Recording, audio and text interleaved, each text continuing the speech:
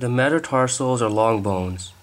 Each metatarsal has a base, a shaft, and a head. In the articulated foot, the second metatarsal has the most distal projection, followed by the third, then the first, next is the fourth, and finally the fifth metatarsal has the most proximal projection. There is one important variation we should know. In this variation, the second metatarsal still has the most distal projection, but this time it is followed by the first, and then the third, and again the fourth and fifth metatarsals still have the most proximal projection. The shafts of all the metatarsals are concave plantarly, and the bases of the lesser metatarsals, which are second, third, fourth, and fifth, articulate with each other via intermetatarsal joints.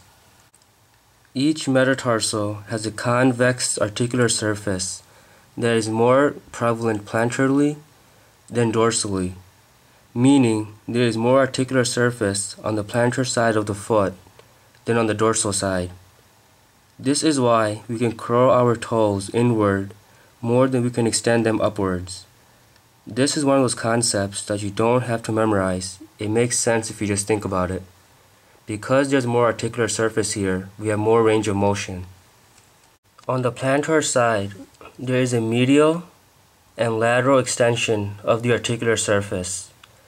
These extensions are called plantar condyles, and the lateral condyle is usually larger and projects further back proximally. During a lab practical, you may be asked to identify a metatarsal, and you have to know if it's a right or a left. One of the easiest ways to differentiate is to look at the plantar condyles and find the lateral condyle.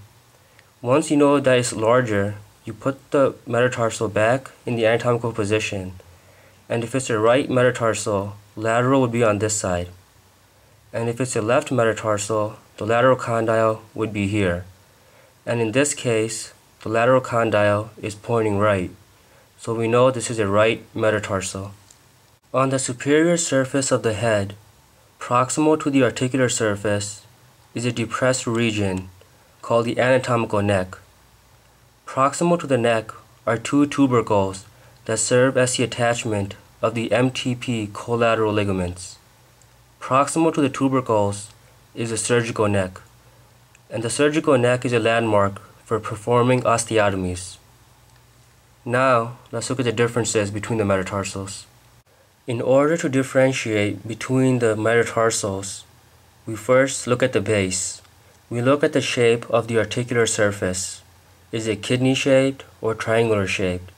And where is the position of the apex of the triangle?